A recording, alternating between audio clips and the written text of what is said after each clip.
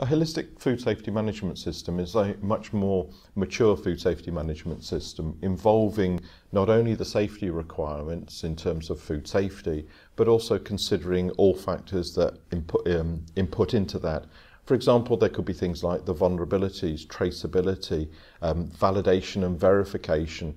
And rather than thinking of it just as food safety, it's also thinking about it in terms of the legal requirements and also considerations for quality parameters as well, which are an important factor when we're producing food that we want people to eat and enjoy and come back and eat more. The benefits of taking a holistic approach to food safety, I mean, one of the ways that I think about it is that food safety management is a team sport. It involves everybody within the organisation. And if you look at it from a very sort of rigid silo type of approach, where we have things like the raw material assessment, we have things like the sort of the food safety or the HACCP plan, we have prerequisites, then there's operational prerequisites. All of these are dealt with as separate entities.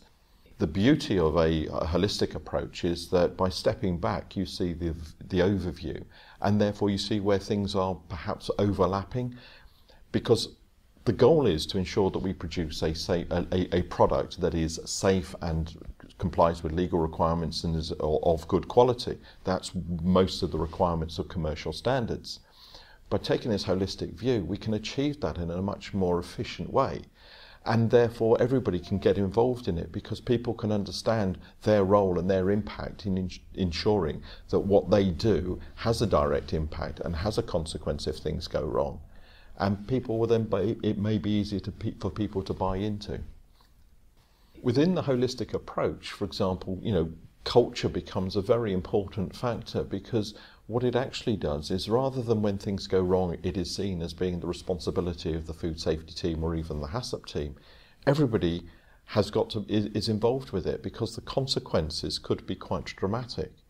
And by improving the culture and in people improving their buy-in to the whole ethos of why things are being done, rather than things being dictated to them, it becomes perhaps a lot less of an onerous task. Because when we look at health and safety, everybody understands health and safety, and they understand, particularly when it comes to health and safety culture, that the impact is very real and is very quantifiable, because people can get hurt and people can get injured. When it comes to food safety culture, it's a little bit more difficult to quantify in that respect.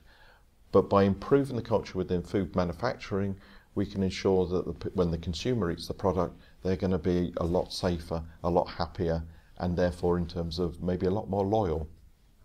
I think we are going to see some changes and demands from clients in post-Brexit, particularly in terms of where people are actually going to look to sell their products from an international perspective.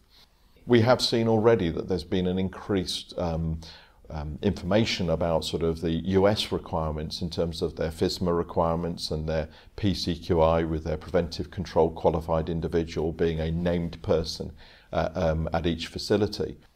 But even further afield, when you look at the requirements for Canada for their Safe Food for Canadian requirements, there's the Australia and New Zealand have their own requirements. All of these are really focused upon the fact that the food that is being consumed within these countries are safe to eat, and they will all have different regulatory requirements. Russia have their own regulations, and China as well have their regulations, all based upon food safety, to ensure that what is being imported into the country is safe and complies with their legal requirements. So there's going to be a challenge from an international perspective to meet all the various country-specific requirements.